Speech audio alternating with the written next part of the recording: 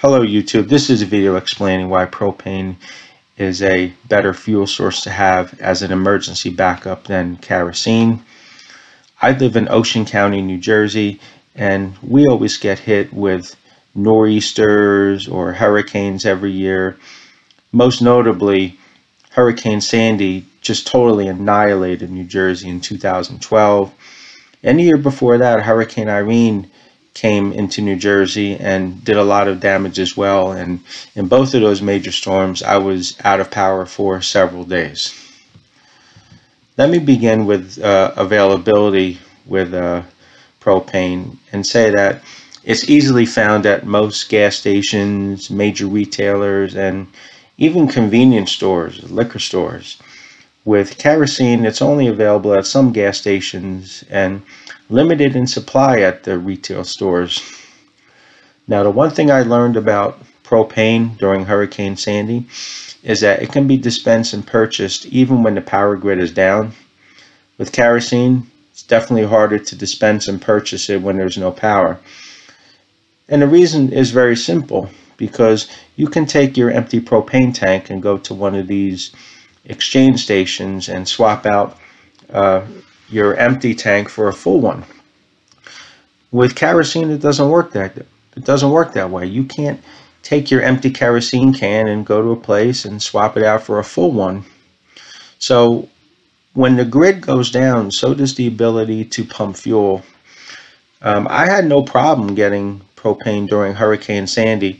I had a 40-pound cylinder that I didn't touch, and I was pretty much working off the 20-pounder because I knew I was able to get propane. Everyone had it. Home Depot had it, Lowe's, so it wasn't an issue to get it.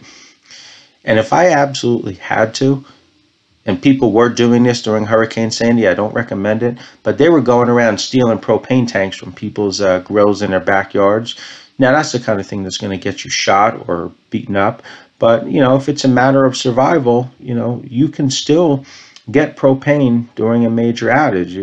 I don't recommend stealing it, but at least it's available for you to steal. With kerosene, you really can't steal it because nobody has it, really. Next, we get into pricing. Now, on the wholesale and the gas station end at the pump, they're pretty similar. If you call up and wanted a fuel delivery, propane and kerosene are about $3 per gallon. At the gas station, propane is, I fill up my tanks. They charge $4 to $4.50 per gallon depending where I go. At the gas station, propane is about 50 cents cheaper than kerosene. Kerosene at the pump is about $4.50 to $5 per gallon. Now, on the retail end is where you see a big difference in price. Propane's about $5 per gallon if you buy it at a place that doesn't commonly have it. With kerosene, if you buy it retail, like at Tractor Supply or Lowe's, it's about $8 to $10 per gallon. It's also important for me to point out that at the gas stations, you're not always buying K1 kerosene. K1 is clear. The stuff I see dispensed at the pump is dyed red, and that's usually K2. For all I know, that could be heating oil. I have no way of telling the difference because number 2 and K2 kerosene are virtually identical. Here's an example of retail pricing of kerosene if you had to buy it on the shelf. This is at Tractor Supply. It's $40 for a 5-gallon pail. But notice in the red box here, it says this item is not currently available for pickup in store. Please check store availability to see where it's in stock. So now I have to go on a search and rescue mission just to find out who has kerosene in case I need it. So here's another place, Ace. They have kerosene here. Look at the price. It's about $10 per gallon. It's almost $50 for a 5-gallon pail. Free store pickup, but the estimated pickup date is Tuesday, March 5th, if you can see that. Today is Saturday, March 2nd, so I have to wait 72 hours to get kerosene, and if I absolutely needed it, I would be out of luck.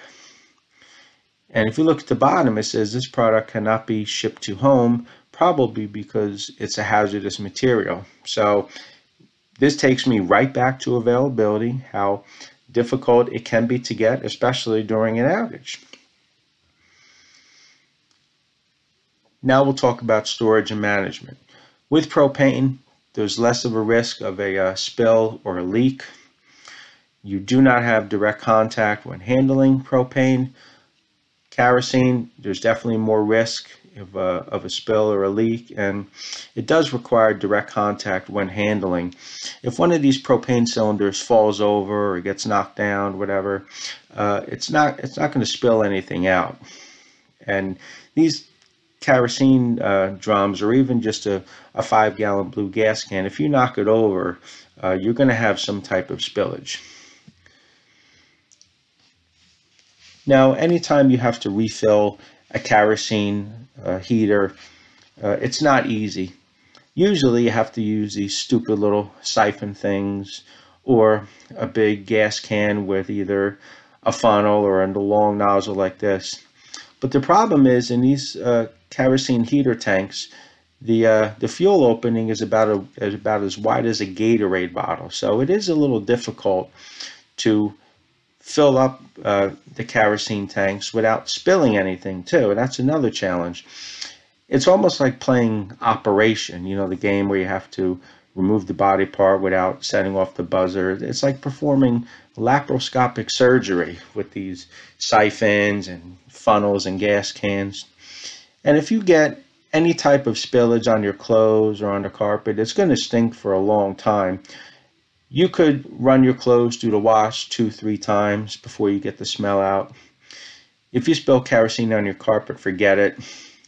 With propane, all you really have to do is just turn the valve off, unscrew the hose, and then reconnect your new tank, and then turn the valve back on, and you're good to go. Now we get into heating and cooking now. Kerosene does have a little bit of an advantage here in terms of BTUs. Now, I will say that kerosene heaters, they throw off some nice heat. I've grown up with kerosene heaters, very nice warming heat, but here's the problem. They need wicks and routine maintenance. And the other problem is that these heaters, they have a fixed heat output, and you really can't adjust the heating level. These square heaters are 10,000 BTUs, and these round heaters, again, they put out some nice heat. They're 23,000 BTUs, but they have to run full throttle all the time. So you can't really adjust the settings. And you're going to be consuming the same amount of fuel, which is about 1 gallon of kerosene about every 8 hours. So that means, a 5-gallon can of kerosene is probably not going to be able to get you through a full weekend. At least with a propane heater, even though it's less BTUs, it's about 43,000 less BTUs, you don't have wicks or maintenance. This Mr. Heater Big Buddy does have a variable heat setting for better efficiency and comfort. You can either turn it to low, medium, or high, which is either 4,000, 9,000, or 18,000 BTUs.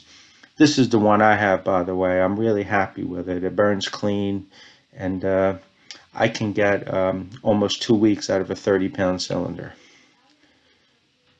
Now, what I love are these people who say, oh, I can cook on a kerosene heater, I can bake kerosene cornbread, I cook kerosene flapjacks, shrimp and kerosene and potatoes, broiled kerosene, all that nonsense. Well, if you have a propane grill, you can do that as well. During Hurricane Sandy, I had no problem cooking. I cooked hot dogs, hamburgers, chicken. Now, I don't know about you, but I would much rather eat food cooked off of a propane grill than a kerosene heater like this.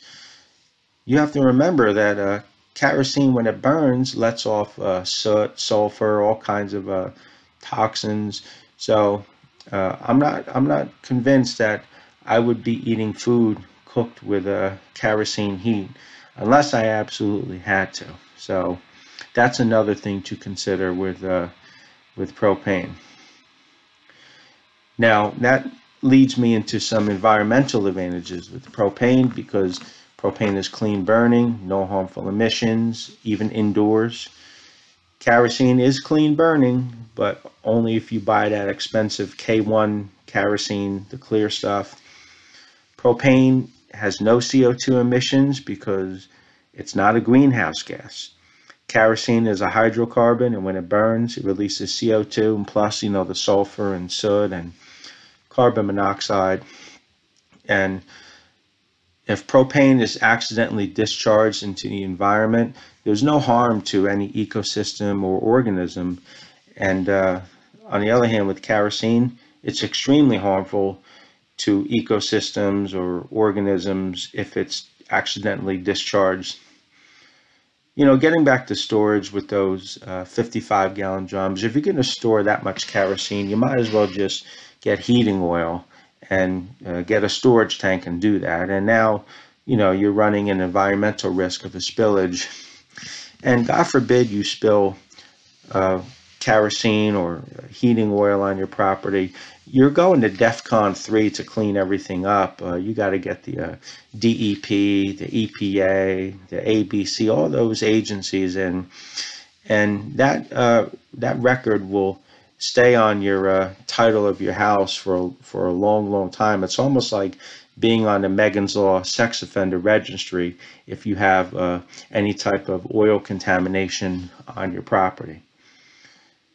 So just to summarize the advantages of propane: it has abundant availability, even off the grid. The pricing is better, especially on the retail end.